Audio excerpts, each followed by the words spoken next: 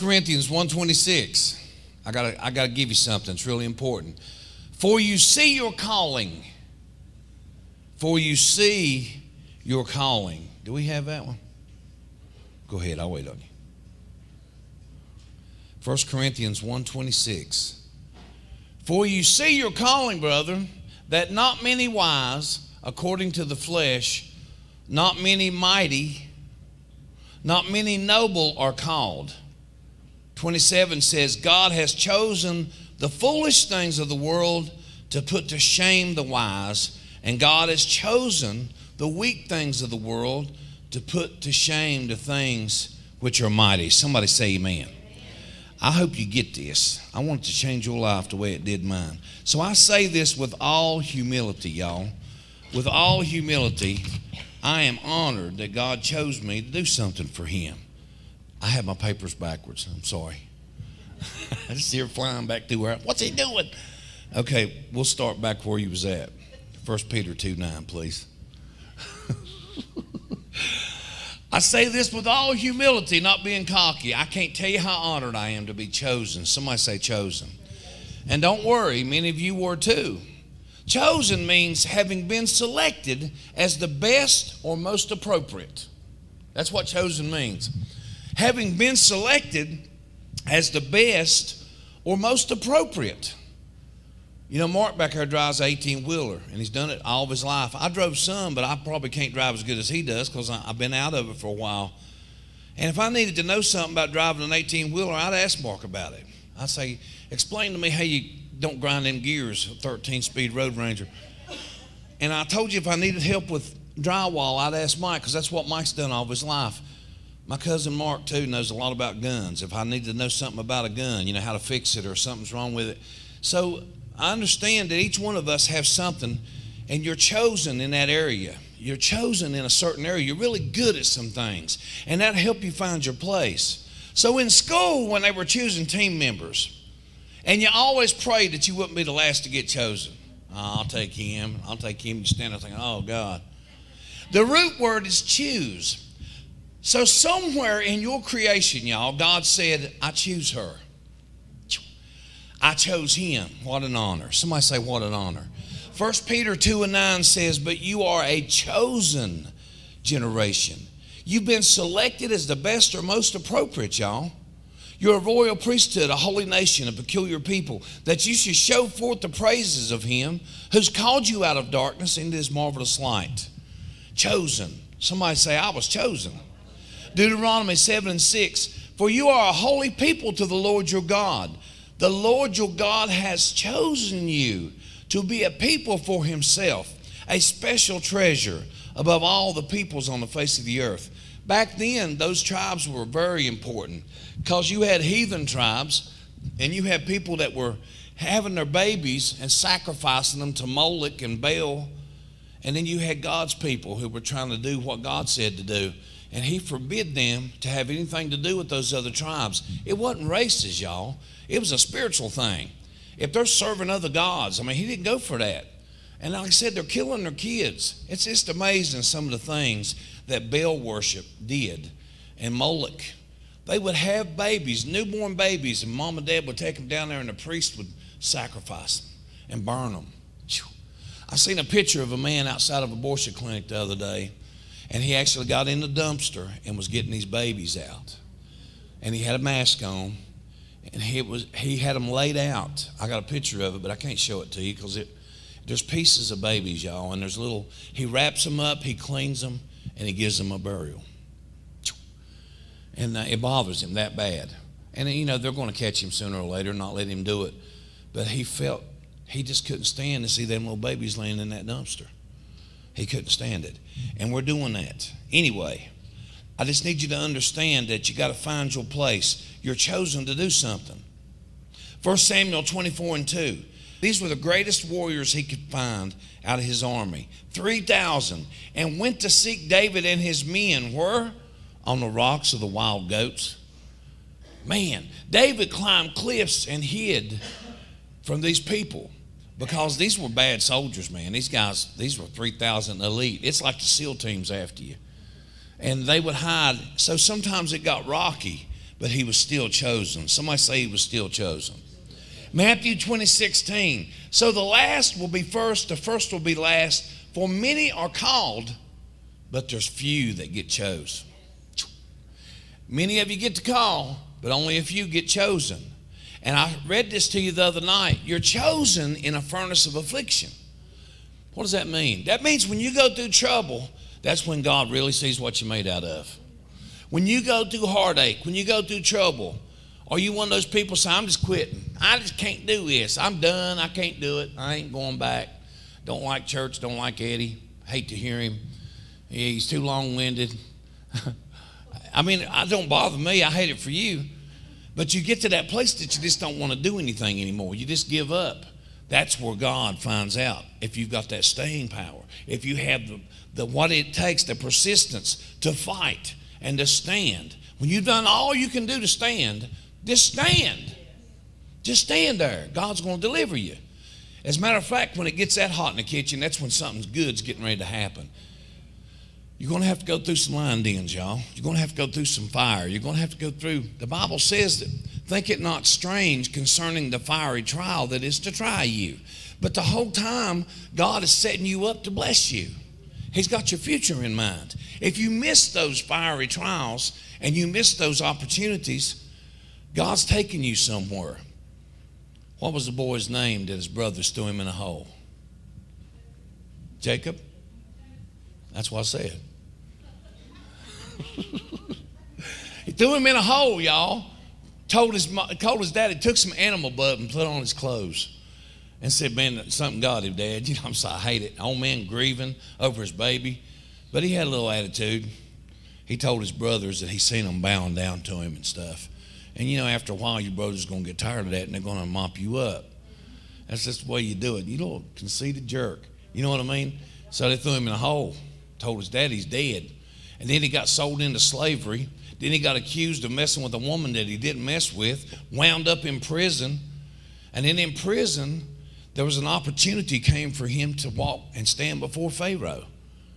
And God set it all up from the time that he was a boy all the way up to he was the ruler under Pharaoh, y'all. He was next in line. He was the vice president. Nobody had more authority than he did when it was done. So the whole time God was setting him up. And if he's like me, I'll be like, God, what is up with this? I mean, I tithe and I give and I've helped people and I prayed and man, you got me in a hole. You got me in prison. That stinking woman accused me of something I didn't do. I mean, he went through it, y'all. But the whole time, God was teaching him to be a leader and teaching him. And at the end, his family came back to him to buy corn because there was a severe famine. And all of his brothers came back and they didn't recognize him. He done growed up and he had on his garb, whatever they wore back then. And he hid himself from them until the end time. Then he forgave them and everybody was happy. There was a reunion. Whee, everybody's happy. And it all worked out. But there's times you got to go through that hole. And you got to go through that prison. And you got to go through those false accusations. And you got to hang on to God. Somebody say hang on. You don't give up when things get rough, man. You sissy. What are you thinking? You can't do that. You're going to sell out God when things get rough? That's like getting married and going through some dry times and just throwing each other to the curb and say, I'm going to try something else. This ain't working. Marriage is a commitment, y'all, forever. Somebody say amen. So hang on through the hard times. Somebody say, God's got me. Give Jesus a big hand. So the first is going to be last, and the last first, for many are called, but few are chosen. Remember, I may have worked all day, and you may have worked just the last few hours, but we're going to get the same pay. That's what the Bible says. And then the people was fussing about it. Man, we've been here since daylight. And they came in about 3 o'clock, and you're going to pay them the same? And the guy said, didn't I tell you what I paid you when you started? I told you I'd give you $100. Don't worry about what I give them. It ain't none of your business. That's basically what he told him. I give you your $100, you're going about your business. Ain't that what I told you? Yeah, but I could have come in at 3 o'clock and only worked 3 hours. But that's just the way God does it. There's going to be some people serve God for 30 years and walk into heaven, and there may be somebody got saved yesterday. They're going to sit in the same seat, in the same table, glory to God. Ain't none of us no better than nobody else. Somebody say amen. Matthew 22:14. For many are called, it says this again, but few are chosen. Acts 22:14. Acts 22:14. Then he said, the God of our fathers has chosen you, that you should know his will. Thank you, Jesus. And see the just one, and hear the voice of his mouth. James 2. James 2. Listen, my beloved brethren, has God not chosen the poor of this world to be rich in faith and heirs of the kingdom which he promised to those who love him? God has chosen the poor of this world to be rich in faith and heirs of the kingdom. So God chooses some crazy people, y'all. You can look at the people that followed him around. They were goofy. I'd have never had none of them help me do ministry, I don't think. So you see your calling. Your calling, remember that you were called. Look at someone and say that. Did you get the call? Say, I got mine. But God has chosen foolish things of the world to put to shame the wise. God has chosen weak things of the world to put to shame the things that are mighty. Base things, low things, y'all. Things which are despised, God chose that. Things which are not, to bring to nothing things that are. God chooses dirt. God chooses the lowest of the low, man. And I look around this room, and I love y'all, but y'all know what I'm saying. I didn't deserve this. I would have never chose me to do nothing, but God saw something good in me, and he seen something good in you, and he said, that boy's going to do it one day. He's going to be stubborn. He's going to stand for me. And I thank God. I'm honored, y'all. I can't say that enough. Of all the things that I've done in my life and all the places I've been, and then signing those autographs and making those records and all the stuff that God has blessed me with, none of it means as much to me as standing up here and knowing that the creator of the universe has chosen me. I take that real serious. Somebody say amen. And I'm telling you that because he's chose you too. You're chosen. You got to stand when you don't feel like it. You got to fight when you ain't got nothing left. Glory to God. I watched some videos the other day. I watch Ultimate Fighting sometimes. I admit it. You can watch your soap operas. I like Ultimate Fighting. I like to watch people beat each other up. And I was watching, and they was showing clips of endings that didn't work out like they thought it would. And this guy was beat senseless. And he was getting ready to tap. He was getting ready. And this guy was just wearing him out, and he got overconfident. And this guy raised up and went, whap, knocked him out cold. And he couldn't even stand up. The guy beat him so bad, but he still had that one punch. And I realized I've seen boxers lose 10 rounds on the scorecards, and in the 11th round, they knock somebody out. So that's the way a fight of faith is. You may feel like you got knocked down. You may feel like you ain't going to be able to win, but keep fighting, keep swinging, and keep standing. God's going to do something big, y'all. God's going to do something big. I wonder if Daniel thought when they throwed him in the den, he said, well, that's it. That's it. I'm done. God's going to let me get out here and get eat by these kitty cats, man. So I'm going to have to go down here, and they threw him into the den of lions. I don't know if they pitched him in, if they got a ladder and said, you walk down there, and all them stinking cats are at the bottom going, here comes Daniel, big pork chop coming down the ladder. I don't know how it worked, but they threw him into it. That would hurt, because them dens had to be pretty deep for them things to climb out of there. You know what I'm saying? They threw him into it. And I thought about it all night long. He stayed down there. But when he got out, he was promoted. I've told you that. He was promoted above all the other wise men. And all those people that falsely accused him and all those people that set him up, them and their families are forever at the bottom of the lion's pit. They threw them all in there. There was a man that tried to set up another guy, Mordecai. And he tried to set him up and tried to have him murdered. And he built a gallows 75 foot high. It looked impossible for Mordecai, y'all. This man had millions of dollars that he gave to the king to let him kill this man and all the other Jews.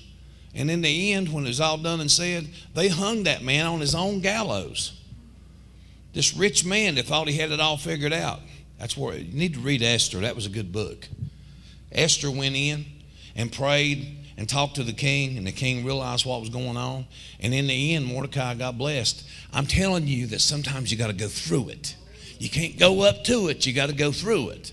You can't come to the door and say, okay, Lord, I'm done. He said, no, go in. I don't want to go in, man. I hear lions growling. I hear crazy dogs, and I hear goofy stuff. I don't want to go in there. God said, I'm going to go with you, son. Open the door and go. I got you back. Somebody say, I got you back. God has got you, and everything's going to be all right. So the balance of this message, I got to tell you this. Let me read you one more. The base things of the world, despised, God chose all that no flesh should glory in his presence. No flesh. That's 1 Corinthians 1:29. It's right before that. There it is. That's all right. We missed one. That's my fault. No flesh, there it is, should glory in his presence. That means you can't brag on yourself because you got more education than I do. You can't brag on yourself, and I ain't against education, and I ain't against you getting learning and learning how to do stuff, but in God's eyes, flesh can't glory in his presence. I told you God will take a heavy machine operator and have him teaching a knitting class. God will take somebody that plumb out of their element and do something great in their life. I told the Lord years ago I didn't want to do TV. I don't like TV. I don't like being on TV, and I sure don't want to do it. And he said, I need you to do it. And I've done it 6.5 years, y'all. And I've done what God told me to do. And now we're doing this internet ministry all over the world. This is going all over the world. And a lot of times there's only 40 people watching it. But the other day I looked, and there's over 3,500 hits on one. So people are tuning in after it gets out there and gets passed around. People are writing to us. And we just want to share the gospel. I'm not trying to build anything. Not trying to send us your offering, glory to God, and God will hear you. I'm not doing all that. Never done that. But I do tell people, God loves you, and we're here to tell you about it. So they tune in. There's people now watching. And I need to tell you that God chose us to do that, and he's chose you to do something. Amen. He's chose you to do some things too. Find out what that is. I started out doing the little things. Murray and I had to serve at a church, and we served the pastor, and we sang on praise teams. And I didn't mind that. I enjoyed it. And I submitted. The Lord told me to submit. And I stayed 5 or 6 years here, 5 or 6 years there, and the Lord would move us. And when I left, I tried not to leave mad, y'all. I just know it's time to go. When my season is over, I knew it was time. And I've seen people here do that. And we're still friends. Everything's still good. I ain't mad at nobody. It's just you got to find your place, and you got to do what God tells you to do. Revelation 17:14. These will make war with the Lamb, and the Lamb will overcome them. For he is Lord of lords, King of kings, and those who are with him are called, chosen, and faithful. Glory to God. He is Lord of lords, capital L, little l. King of kings, capital K, little k. He is the king. He's the King of kings. Elvis might have been the king of rock and roll. And hear what I'm saying? That's a little k. I'm sorry, y'all. I liked Elvis. But it was a little K. Little lords. There's all kinds of people you can get these documents from certain places, and you can be called Lord. You can be called a gentleman. And they got other things. What is it in Canada? Sir. You can get a document that makes you a sir any day. A sir. I don't need all that, y'all. But to God, everybody's on the same level, man. The guy living in the box in the alley and the guy that's in the suit, they're going to stand before God naked. That means that none of that ain't going to matter. They can't glory. Their flesh is not going to get them anywhere. It don't matter what you've accomplished. Haven't we built these things in your name, done all these great things in your name? Haven't we cast out devils in your name? Those people had to know God to be able to do that. And he said, depart from me. I never knew you. That's heavy, y'all. That is heavy. What happened? They may have had it at one time, but somewhere they withered away and they got to doing their own thing. They may have got a little entitlement on them and felt like they were okay to take a little bit for themselves. And when you start doing that, you're going to get called on it. God will absolutely, that's stealing. I don't care how you look at it. You're entitled. You got to watch entitlement, y'all. It's real easy to feel like you're entitled to something because you work so hard, bless God, and because you've got to understand you're working for the King. And if God tells you something, you can do it, but you got to have accountability. And I've told people this. Years ago, a friend of mine signed a paper, and signed himself away from the people that was watching his back. He got on his own. He started making appointments, and there's nothing wrong with that, but he just had no accountability. What that means is nobody's watching his back spiritually. And he got off into some of the goofiest stuff and got messed up. And he ended up shooting his secretary in the head in his church. He shot her and killed her because he was having an affair with her. And he was married and he had children. And he shot this girl inside the church, y'all. And I had called him, I don't know how long before that. Murray may remember, but he was on my heart. And I called him. And I mean, he's a good man, y'all. He wasn't a bad man, but he got out from under the accountability. If I start getting stupid and doing something like that, I have people that's going to come and say, Eddie, man, I need to talk to you. What are you doing? What are you doing? David had a harem. I'm going to go ahead and get me one. And that's exactly the way he thought. He really thought that. And there was things, he got all goofy. And you need the devil. There's seducing spirits out there, y'all, and they go after leadership. If they can get the leadership, where do you think all of his church went and all those people? If they get the leader, if they take out the general, all the people just scatter. And that's what they do. That's what demons do. They're seducing spirits. And I seen it. And God didn't show me nothing that he had done, but I knew it. I told Murray when I got home, I heard him preach, and I said, he's messed up. She said, what do you mean? I said, there's just something wrong. He's messed up. I seen it. The secretary was with him that day, and she walked in, and I seen her, and I seen him. And I just, my mind was turning. And I wasn't being suspicious. I just knew something wasn't right, y'all. I could sense it. And when I called him, he wouldn't talk to me. He said, would you and Murray come down and sing for us sometime? He said, I got to be in Dallas. And he's traveling, flying places and preaching. And I said, yeah, I'd love to, man. But I said, if you ever need to talk to me, anything, I won't tell nobody. I said, I'll come and meet you somewhere and we can talk. I need you to know I love you and I'm worried about you. I'm very worried about you. Oh, I'm good, man. Everything's all right. God's good, man. It wasn't all right. It wasn't no time after that. He killed her, went to prison. When he got out, he's gone now, y'all. I mean, he lived for a while and died a young man. And there's things happen. And I'm not saying that in a judgmental way. I loved him. But that's how, it's very sobering to me. That keeps me sober. That keeps me focused on what the devil is doing to people out there. And so I got my wife watching my back. That's why I tell her everything. I tell her everything. I don't let nothing slip by. The Lord told me years ago, I told you this, he said, if you got to hide it from Mary, what's wrong with that? If you can't tell her she's part of you, you and her are one. If you can't tell her, well, I said, I don't want to get her upset. Because I hug everybody, and I seen an old girlfriend at Walmart, and I just give her a hug. It ain't no big deal. She don't have to know. God said, yes, she does. And I tell her, you can ask her. I've told her things she probably didn't want me to. But I feel protection there. I feel like God's got me, and I know she's got me. And there's no secrets. And also, I earned my trust back, y'all, because I'd busted it up over the years. And I'd lied to her so much, I had to earn that trust back for her to ever be able to love me again.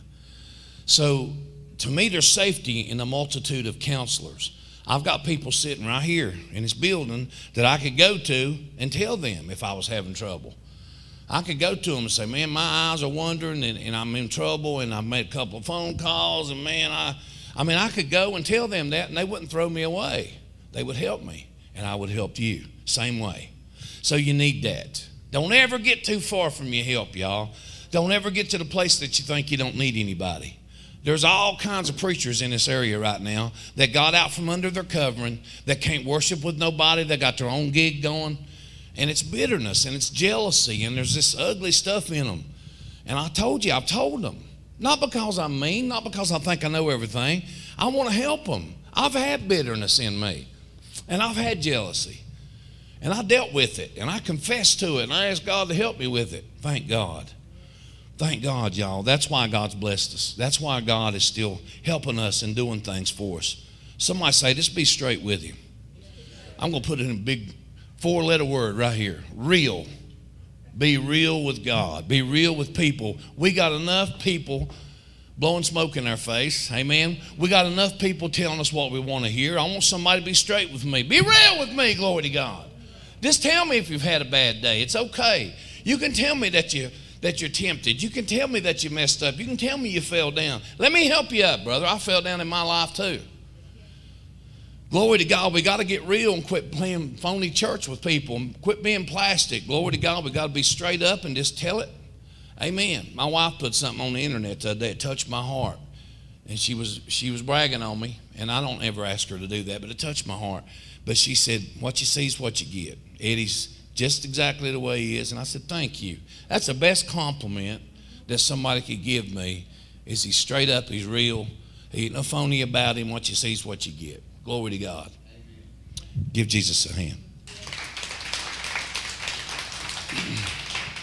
Two more scriptures, please. Luke 22:24. Now there was also a dispute among them as to which of them should be considered the greatest. This is the disciples, y'all. So they're walking around, Jesus, sometimes they'd walk like from here to Tazewell or here to Oakville, and they'd go across these places, and they had to camp out, I'm sure, and sleep out under the stars. And they probably had a campfire, and they probably had an old dog wandering into the camp. And I seen Jesus scratching his belly and talking to the disciples and teaching. He was just real, man. And they talked to each other, and they helped each other. And here's the disciples sitting around saying, Jesus loves me more than he does you. Yeah. Who's the greatest? I guarantee you Jesus will do more for me than he would you. Jesus had to get apart and pray for a few minutes because they're all driving him nuts. I know they was. He's like, hey, Father, please do something with this crazy bunch of people. So Jesus comes back, and they're arguing about who's coolest and who's the greatest. I can see Jesus like, man, you all, what's wrong with you? And he said to them, the kings of the Gentiles exercise lordship over them, and those who exercise authority over them are called benefactors. But not so among you. On the contrary, he who is greatest among you, let him be as the younger. And he who governs or rules as he who serves. For who is greater, he who sits at the table or he who serves?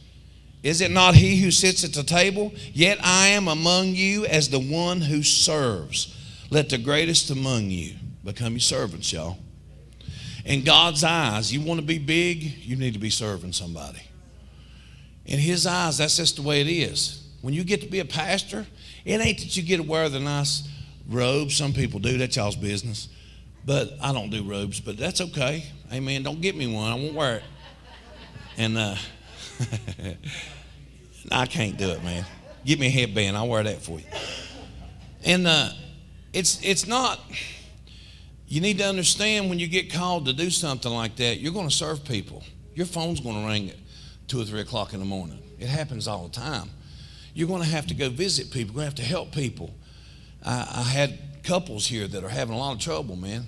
And I'm trying to referee, Don't want to pick sides, but if somebody's wrong, I got to tell them they're wrong because I love them. Amen. And a pastor, the Bible says, if I fail to warn the wicked in his wicked way, that his blood will be required at my hand. God is going to call me guilty if I fail to tell somebody. And that's tough, y'all, but I can do it. They don't always like it, but I can do it. And I've held people. I said, please look at me. You know I love you. Tears run down my face. I love you. I want to help you. But you're wrong. Your attitude ain't right. You shouldn't have said that. You're wrong. And a lot of times they receive it, and a lot of times they get mad. But you still got to tell them. It's important that you have somebody love you enough to tell you the truth, y'all. Would you say that with me? It's important that you have someone who loves you enough to tell you the truth. Sabrina came up to me one night years ago, and y'all have heard this and heard it, but somebody might not have. But I had some boys steal from me, and I got a bitterness in me, man. I was going to go catch them boys out, and I was going to wear them out. I was mad.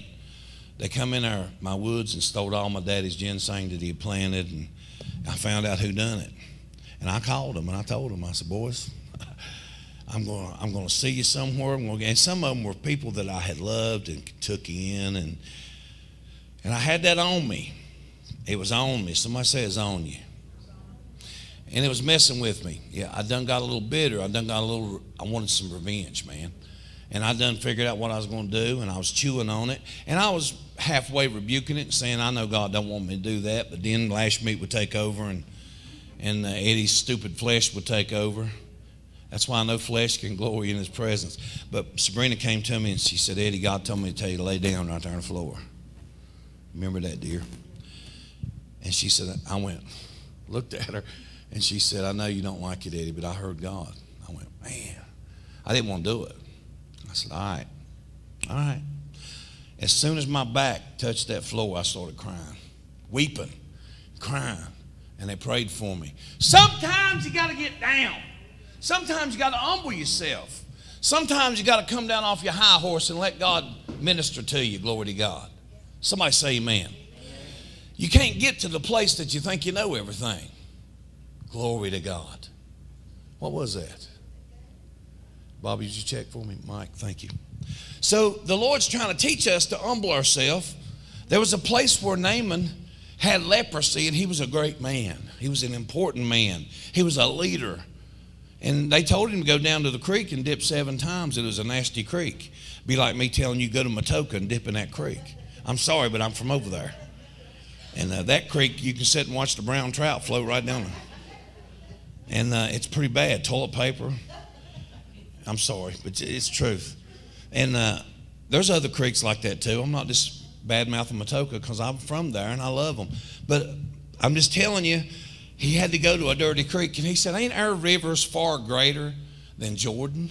I don't want to dip in Jordan. It's nasty, man. They dump their dishwater in our stuff, man. It's shallow, and there's milk jugs and baby diapers hung in the limbs. He didn't say all that. That's me. But he said, our rivers are better. I want to dip. And he got mad, and he wouldn't do it. He went away in a rage, it said, with leprosy. And these people let him calm down, and they said, look, we love you. I ain't getting in your business. But if he asked you to do some great thing, wouldn't you have done it? How much easier is it just to go down and dip 7 times? And I guess he calmed down and thought about it, so he went down, and he dipped 7 times in Jordan, and his skin became as a child's skin. The leprosy left instantly, and he was healed of leprosy, which was incurable, y'all. And he went back to the man of God and thanked him. I want to tell you, there's times that you got to go down. And that's what it said. Naaman went down. And that means he had to walk down a bank or whatever. But sometimes we just need to get down. And we need to humble ourselves. So laying in the floor, God delivered me. Another brother was standing there and he said, Eddie, I see a black cat sitting on your chest and it's got revenge wrote on it. They had no idea what I was plotting. Sometimes your flesh will get you in trouble, y'all. Sometimes it will get you all boogered up. We got to stay close to God, and I need people that will tell me the truth. And I know most of y'all would, and I would you, because I love you. I went to people in here, y'all, this last year, and I said, I love you, but you're wrong. Took them to themselves. I said, I love you, and you're wrong.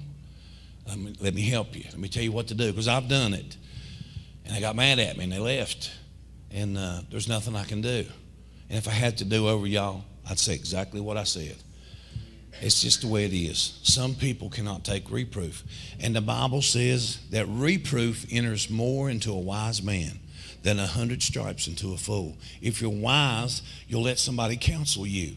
If you're wise, you'll let somebody talk to you. Not in front of everybody to make a big scene and embarrass you. But if I get you to yourself and I say, man, I seen something and you need to listen to me, you can do that to me too. Amen? I need you to. And we'll do the best we can with that. If you think your brother has an ought against you, go to him alone and talk to him. Give Jesus a big hand.